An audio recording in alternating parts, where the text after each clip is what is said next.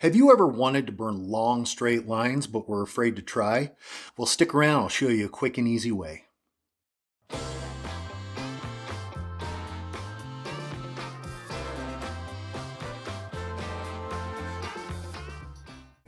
Hey everybody, I'm Dirk the Pyrographer with Shoemaker Pyro Shop, here with my business partner and wife Jodi. Today we wanted to share with you a trick for burning straight lines. Burning straight lines is one of the most difficult things to do in pyrography, and doing it freehand is almost impossible. You can draw a guideline, but it always seems that you get off that line, especially with going with the grain. So one method that some people use is a ruler that can be useful, but the problem is it sucks heat out of your burning tip, so it makes it very difficult to get a consistent clean line. So this is a method that we use here at our shop. Because he's bossy. For this video, I'm going to teach Jodi how to burn straight lines while you all follow along. I'll try not to screw it up. Okay, the first tool you're going to need for this method is a ruler. I prefer a metal ruler, but you can use wood. The metal ruler I have here is part of my combination square. I'm going to put the combination part back on so it's easier to draw a parallel and perpendicular line. The first tool you're going to need is something to mark the wood with. One of the easiest and simplest tools to find is a hobby blade. They're very inexpensive and you can find them anywhere. Another option is just a handy pocket knife. You can flip it out and use that to mark.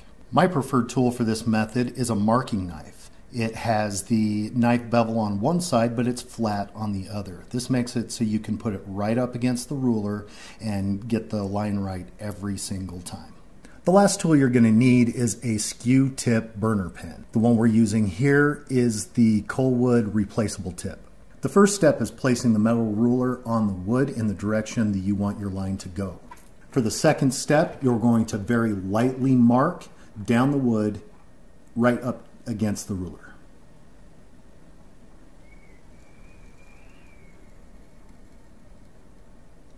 Now you want to keep it in the same place, the ruler in the same place, and mark 2 more times, just a little bit deeper each time. One more time.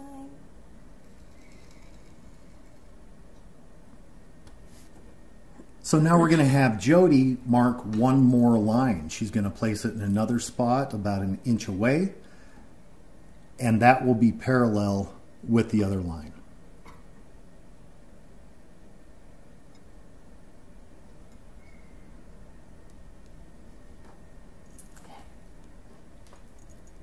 While she's doing this, she wants to make sure that the fingers on her left hand are away from the blade, and she's very careful while cutting not to hit her fingers.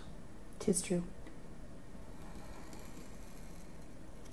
So once, twice, and just a little deeper the third time.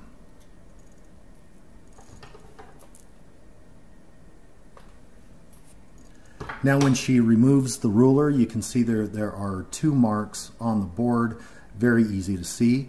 These are grooves where your pen is going to follow. At this point, we're going to pull out our skew tip, plug it into our burner, and turn it on. You want it up high enough so you can get a fairly consistent line, but you don't want it up so high that you're getting heavy, consistent smoke and burning outside of the line. It's going to take about 20 seconds.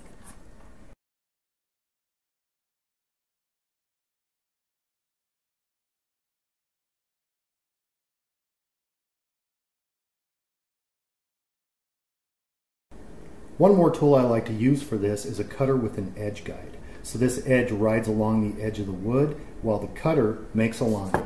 So here, if we just pop it on there and rub it down, you can see a nice line that is perfectly parallel to the edge of the wood. So we're going to have Jodi burn this line now. All right. It is hot enough, so I'm going to go ahead and start.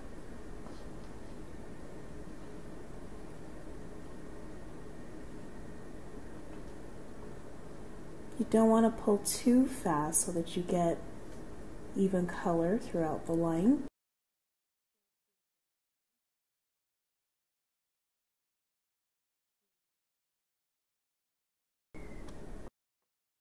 Whoops. Another nice straight line. So you can see that Jodi has never done this before, but she put 2 parallel lines against the grain and then even put a very long straight line with the grain. That is very difficult to do freehand and is almost impossible to do without some sort of a guide. There you go. Very quick and easy to do. I use this technique for drawer fronts. Anytime that you need long lines that are very straight, you only get one shot at it. And you can get creative with this. Go with different lines, with different diagonal lines. Just go crazy. If you found this useful, please like and subscribe. Do you use another method for this? Tell us in the comments. We'd love to hear what other people are doing out there. Absolutely. Our way's not the only way. Thank you very much for watching. We hope you found this useful, and happy burning. Bye. The first tool you're going to need is something to mark it with. One option is a hobby knife.